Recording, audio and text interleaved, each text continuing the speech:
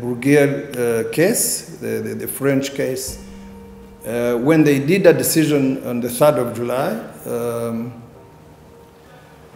to dismiss the case, that was the second dismissal. The first dismissal had happened earlier, I think 2012, I guess. Then, no, I think 2013? 2018, that's when we had the first dismissal. 2012, we had a report by a technical team, a judge leading a technical team, and they did a technical report, the Trevedic report, that scientifically told the world that the Habyarimana plane was shot from a space within Kanombe barracks. So the whole world should have seen what we said ever since this case began, that this was a travesty of justice. By saying it was a travesty of justice, I was looking at this. Look at the timeline. One, a case begins that should never have begun. It begins from very wrong premises. Politicized things, how the RPF is an occupying force that is coming to occupy Rwanda, to amass resources and other things. And it delves into ethnic matters. Then you have this report after a long, as a culmination of a long debate on what needs to be done. This report, this commission, this judge, comes up with this team, and they produce a report. Along that, other reports are being produced, consistently telling the world that this plane was shot from within the premises of Kanombe by extremists in the government of Habyarimana. And people don't want to listen. Then in 2018, there is a first dismissal by the Grand Instance Court of Paris. Again, people say, well, it's still on the way. So on the 3rd of July, there is another dismissal. So what I meant by this is a travesty of justice is, justice should, in the first place, begin because there is a justiciable matter.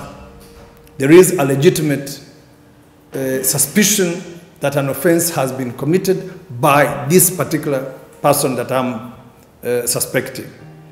Now, for this case, there is nothing like that. And this is why I say this is a travesty of justice. It is a hoax that should never have begun in the first place.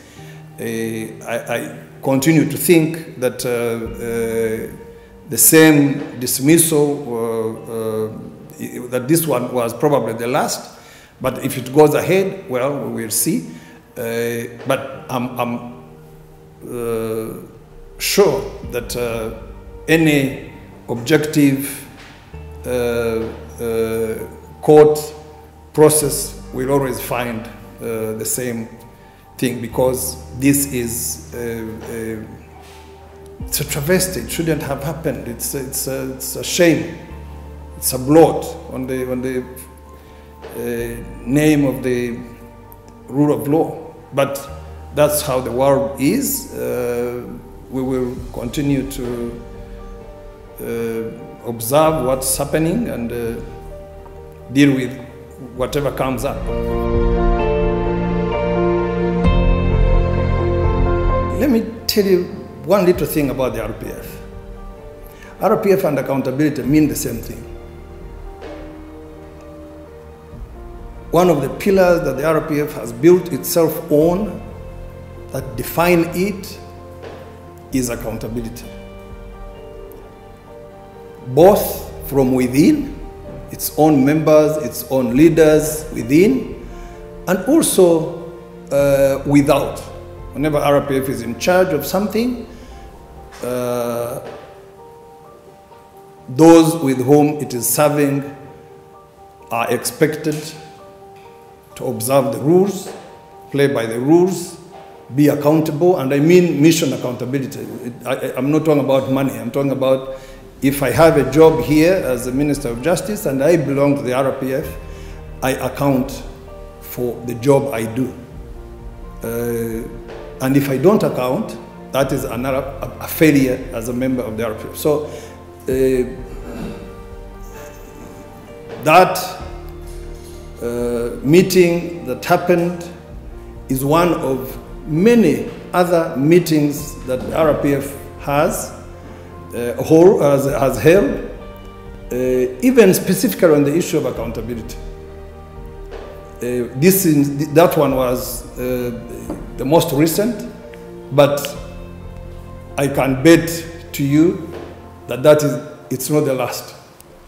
There will always be, RPF will always put its foot on the ground when accountability is threatened, because it's basically a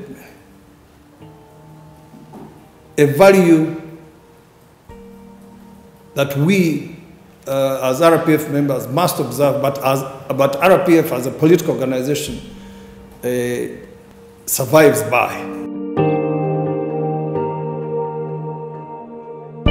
Let me talk about leadership also.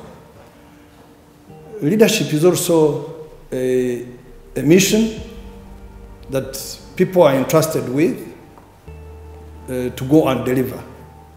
And one of the things that needs to be observed seriously is that when you are in power, the trappings of power, the temptation to abuse might come. And if that temptation to abuse the power, to abuse the office, to put your hand in the till, if that temptation comes, you ought to resist it. Pray to God to resist it. But if you can't, then you will be held accountable. So on specific cases, I won't really have to go into what a prosecutor would do, or what a judge would do, or what an investigator would do. I also read the papers like you do, and I see names of people being summoned, those being taken to courts for offenses like conniving to cheat government and get more resources going out than necessary. I'm reading in the media about senior people doing massive owings and issuing bouncing negotiable instruments, specifically checks.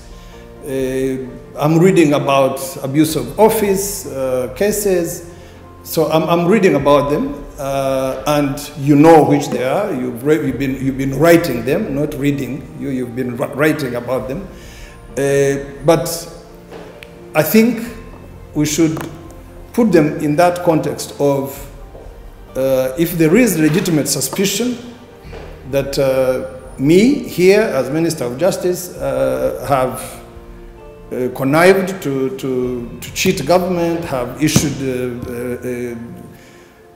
bouncing negotiable instruments, checks or whatever else, have defrauded through procurement, have abused my power, abused my office, and done something I shouldn't have done.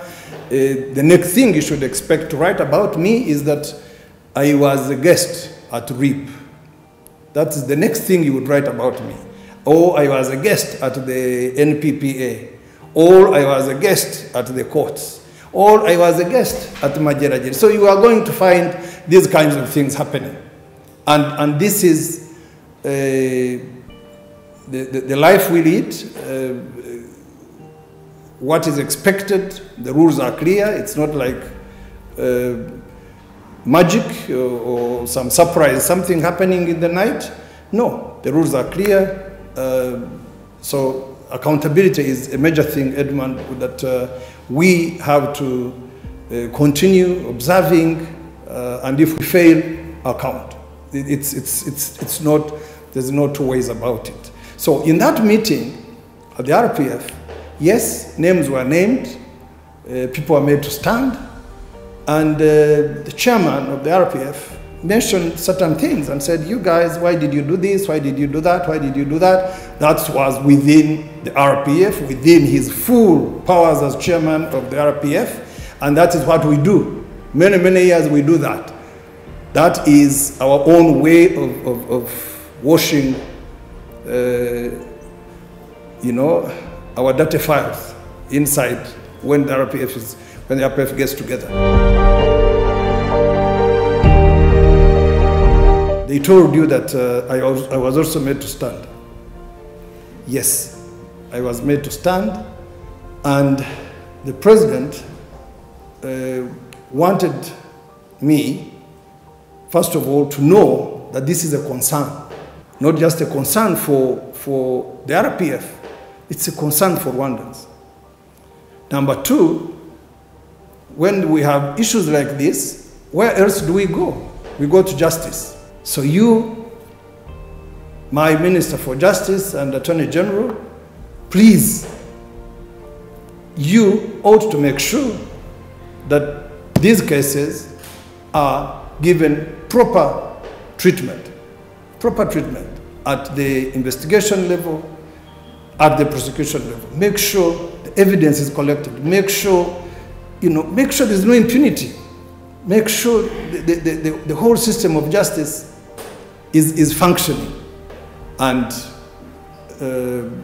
you asked me what I'm doing after that. I'm doing more of my normal functions. I want to assure Rwandans that there will be no sacred cows, there will be no anybody above the law, accountability for the mission that we are charged with as public officials, and accountability for resources that we are entrusted to administer as we deliver on our mission, will be as much as protected as we can. So from the standing up, I was being told that you are either going to be doing your job or you are failing to do it. And I understood entirely that, and I made my commitment. And perhaps this is part of the implementation of the instructions I got from my president.